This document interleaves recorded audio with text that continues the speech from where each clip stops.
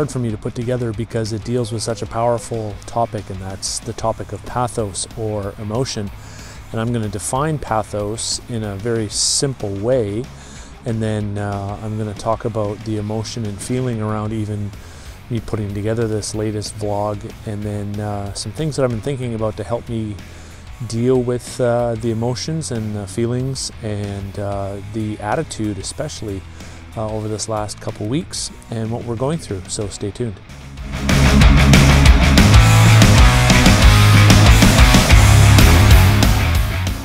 Yeah, so building off last week's episode of Telos, meaning what is the end result, or what is the trajectory or the final purpose of things, this week's episode is all about pathos and the attitude and the feelings and the emotions around what we do and how those drive our actions.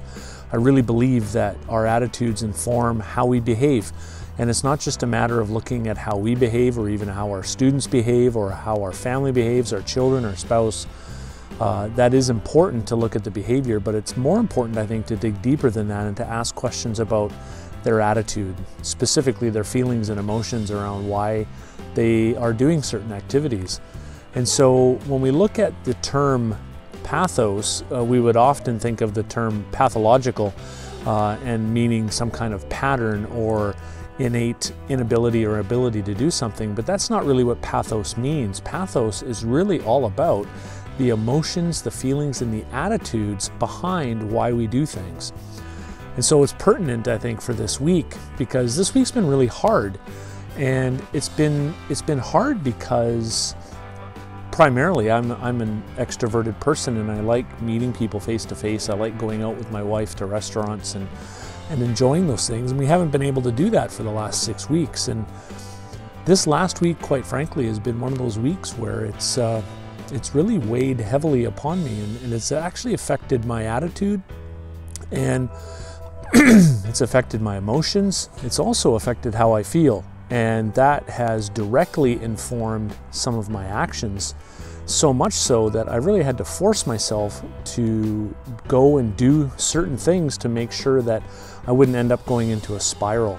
And so I guess that's kind of what I want to share with you today, a little bit about what I do to help myself get through those quote-unquote funks that we get into and really move towards some kind of positive action.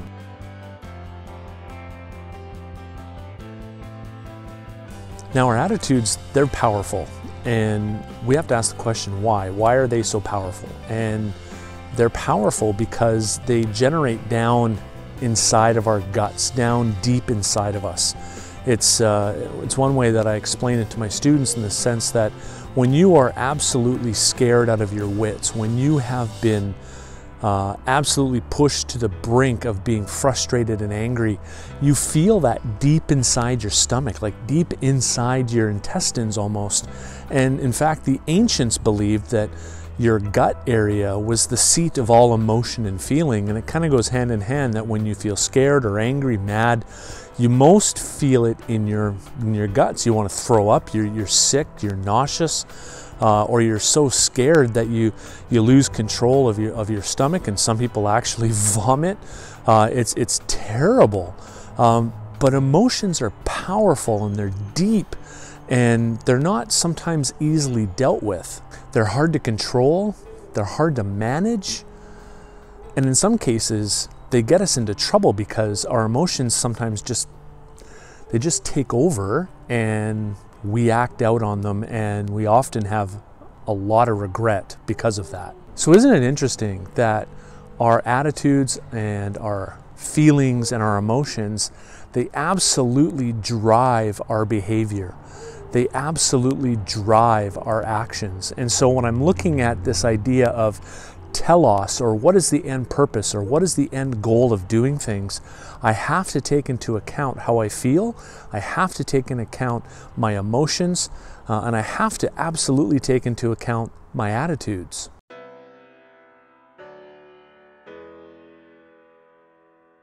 Yeah, so last week was really hard for me, and it was the first week out of the 6 that actually had any kind of significant impact on me.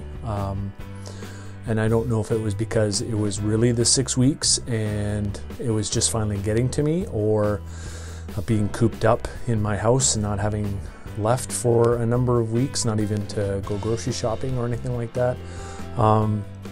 It was really hard, and it no doubt had a massive effect on my state of mind, my attitude, and that generated feelings and emotions, and that in and of itself drove some of the actions that I did last week. And I guess that's what I wanted to hit on today, was that our attitudes and our feelings and our emotions, they really empower and inform our actions. We don't just behave outside of a vacuum. We don't behave inside of a vacuum.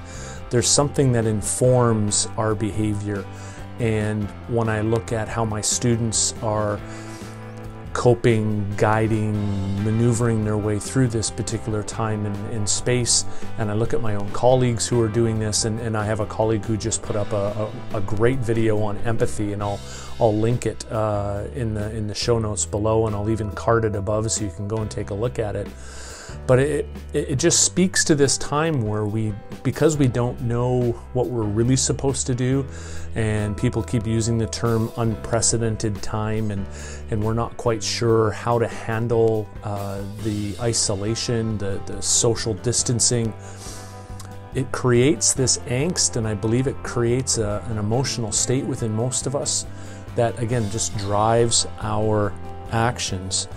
And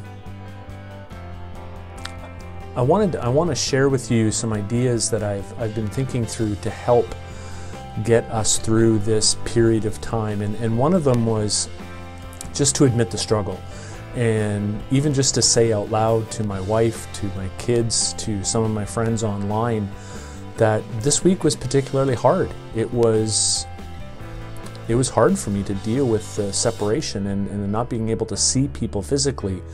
And to just say that out loud was helpful, and it helped me kind of step back and detach a little bit and begin to think through how I can maneuver my way through the rest of the week. And so just admitting the struggle to somebody else is massively important, and I think that would be important for our students too, and even our colleagues, in saying to them, our students and our colleagues, hey, listen, it's okay to admit that you're feeling it really hard right now, and we don't know what's going to happen in the next few weeks. We don't even know what's going to happen in the next few months. Some of us are planning out for a fall return to some kind of normal.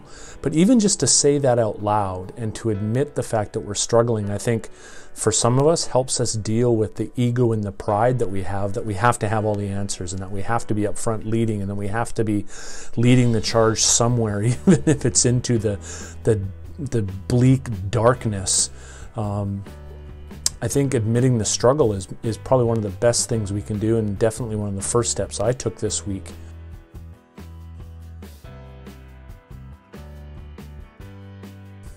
Another part of working through emotions and feelings and the attitudes that I've had is to identify them, and identify the fact that I'm frustrated, and identify the fact that I'm angry, or to identify the fact that I'm confused and even somewhat puzzled, and all of those things. Just start labeling them for what they are.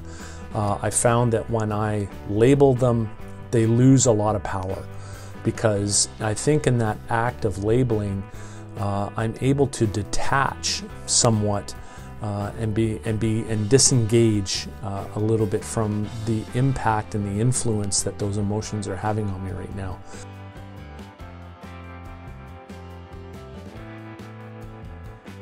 There was this attitude of what I had this week, and understanding that and giving it label and giving it station, I was then able to begin thinking through how I can plan my way either around it or through it. And more often than not, I'm thinking of planning my way through it, because I know that if I go through this rather than around it, there's a lot more for me to learn. There's a lot more for me to apply next time I'm in a situation like this, where I can look back and say to myself, listen, this is what you went through. this is what you found out, this is what emerged for you when you were doing all this this work, and what came to the forefront, and this is what you planned, and this was the result, so you can do those same things again. The circumstances will change, the situations will change, but sometimes the plans, the principles, they won't change, and so those are transferable, and finding out what those are can really go a long way in determining how I can approach it the next time we're in something similar to this.